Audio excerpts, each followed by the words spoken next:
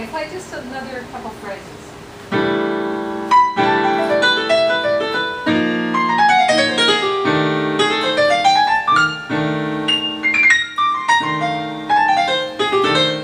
Okay, I'm going to stop you now.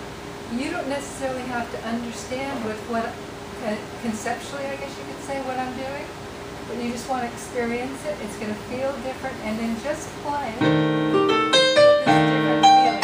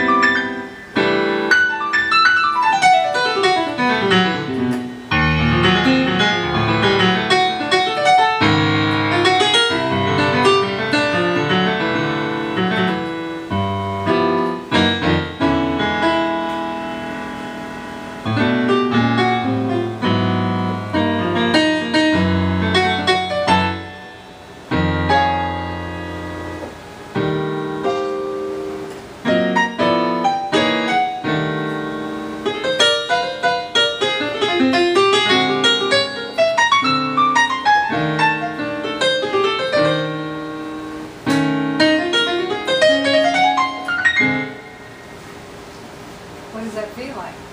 It feels good, pretty free. So you said you were experiencing some tendinitis in your right arm. Yeah. And this is more you're playing more the melody, right? Yeah. Yeah. So we really want The money maker. Yeah, the money maker on it. So we want this to be especially easy because there's so much intricacy and sort of delicate movements that go into playing each of the notes. So just think as you bring your arms here, just let it go this direction. Now play. Yeah, that's great.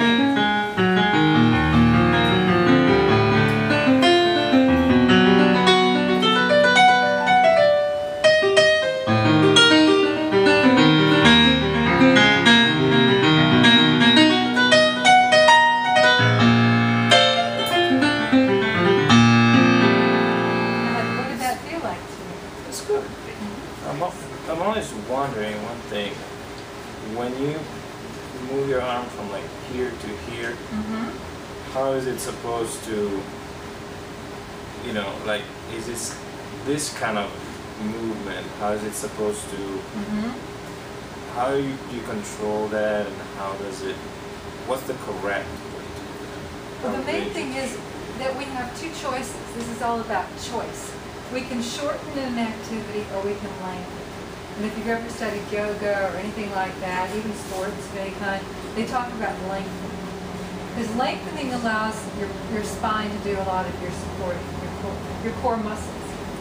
And then your arms, so we'll say you're going to make the choice to lengthen. And then your arms can actually extend more easily. So the first thing is you want your arm to be able to extend while your body is going up. And that frees all the musculature throughout your shoulder girdle and into your arm. You feel that under your arm? Yeah. And then whether you go, so basically as you extend, you're lengthening your muscles so that you have easiness as you get all the way down the keys here. Or if you go this direction, you can just bend your arm and still keep that easiness because you're using the length in your muscles to take you all the way across. You feel how easy that is? Yeah. Yeah. So there's not as much effort. They come easy this way. And we're getting away from any excessive tension that you need to add. Now you decide if you want to do this, Right. or if you want to do that, or if you want to just get the weight of your hand. Now play a little bit that way. Nice. Nice.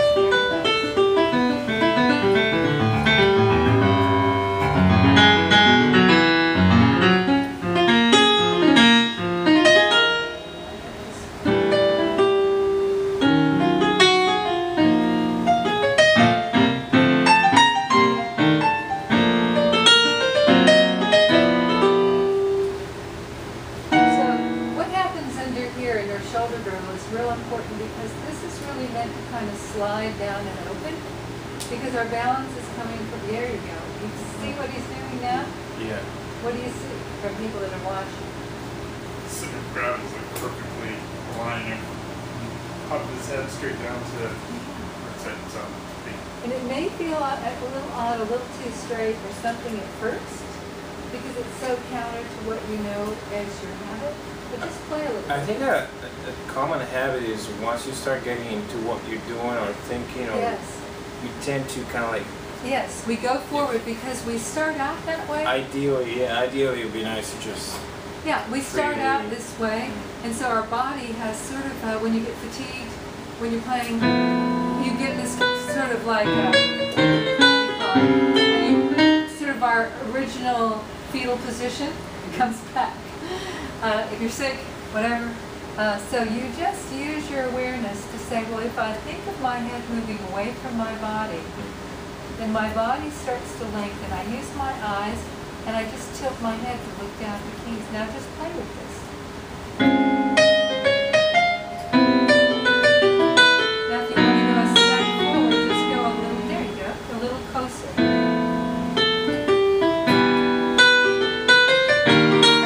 This is going to feel different. You're getting more of the lean with your hips a little bit more. There you go.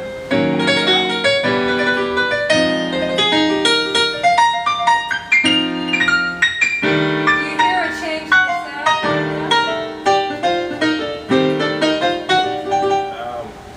It's a little more vital. You hear the energy going into your playing a little different. I don't know. I mean, the only thing is, like I said, the more comfortable you More are. comfortable, obviously yeah. Then your resonates. energy is going into your playing. Yeah. The more comfortable you are. So the feet ideally both. On the ground. Because that helps to balance. And then you Stupid have- question. Yeah. Does it And make that's- a difference to sit on a round stool or on a bench as far as like how much your body's, you know? I don't think so. The height is what makes the Okay. difference. Because if you're at the right height, then you have better balance.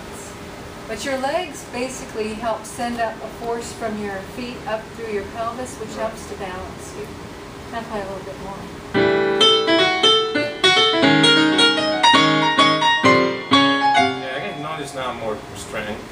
More Adding more solidity in your Yeah, hands. yeah. Just come back this way. The hand.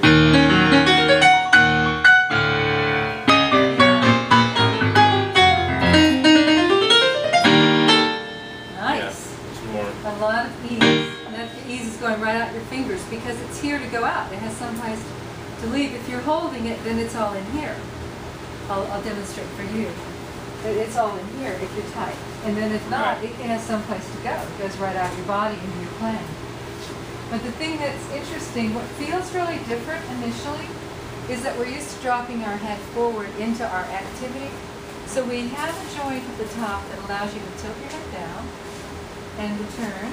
And it's not that you have to feel stiff, because most of the movements we make are really spirals. So as you move your hands down the keyboard, we really do this. Right. You take your whole body with Yeah. you, and you take your whole body. You're not going to sit straight and do this. Right. You're going to go with the motion of your hands. So just let that happen as you go. So you're going to lengthen up this way. Nice. That's great.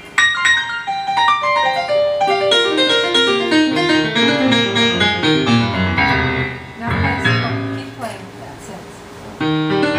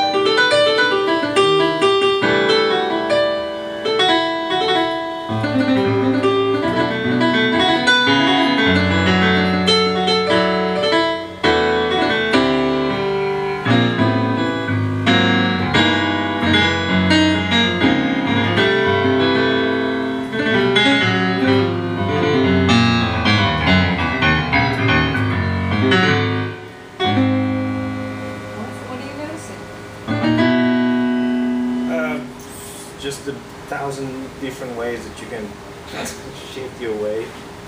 Shift your weight, right? Because this is when you're sitting on these points that you balance on. Right. You go all this, and none of this has to go down or scrunch or shorten, because you've got all this balance that gives you all this flexibility to move in these various directions. Okay. Yeah. So just think about the fact that you're on something that rolls and rocks. Mm-hmm. Your sit bones, and then you can turn your torso. The idea is that as people in our society, we get kind of locked into kind of a two-dimensional way of moving, which is forward, backward, side to side. We don't move like that. If you're doing a sport, you're doing a lot of spiraling. Right. And so whatever, especially if it's an active full body sport, even in cycling is a little different, but because you get kind of locked into a position. But just think of these movements, yeah. And so you're going up, you're lengthening out. There you go. Now turn to the right. Yeah. And your head always leads in movement, and your body follows. Let your head lead and come to the left, and think about going up as you go to the left. So we think about big movements too, but they're quite delicate movements. As your head goes up, you're going up this way. It's a thinking rather than a doing. Yeah. And then come this way. And think up rather than do up.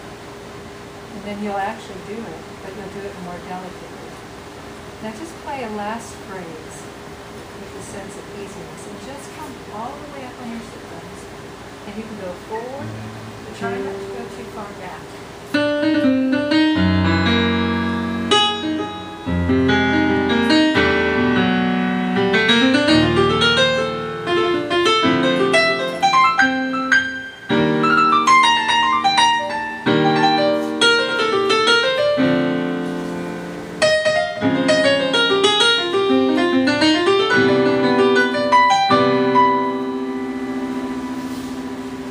So if you noticed one thing that you liked from doing this, what is it? What do you like about it? From doing like, Some of this stuff that we've been playing around with. What seems to be easier? I mean, it all should come pretty natural, I guess. Right. Once you're relaxed, Yeah. nothing should feel rigid. So, Right. but at the same time, you want to try to control it and keeping it Right. natural. So I guess it's a balance of the two things. It is. Be aware of what you're doing, but at the same time, be relaxed. Right. So the easiness is what is activity. We think of relaxation as being sort of a giving over to something, where easiness is active. You know? And so that easiness comes from a movement, but not a position. So you can do anything with the easiness. And if we think about lengthening that allows the easiness, that's what's new and different, and may feel a little bit too upright, too stiff, something new, because we're not used to having so much length in our body. And it may make you think of the old things about posture, sit up straight, stand up straight. But if you don't hold something and you use it as movement, you can accept that sense of length and natural posture without thinking about it as a position or rigidity. It's not about rigidity. The old folks had it right on some level, but wrong in the sense that you had to hold it or stiffen up. Okay, great. Thank you so much. Thank you. All right.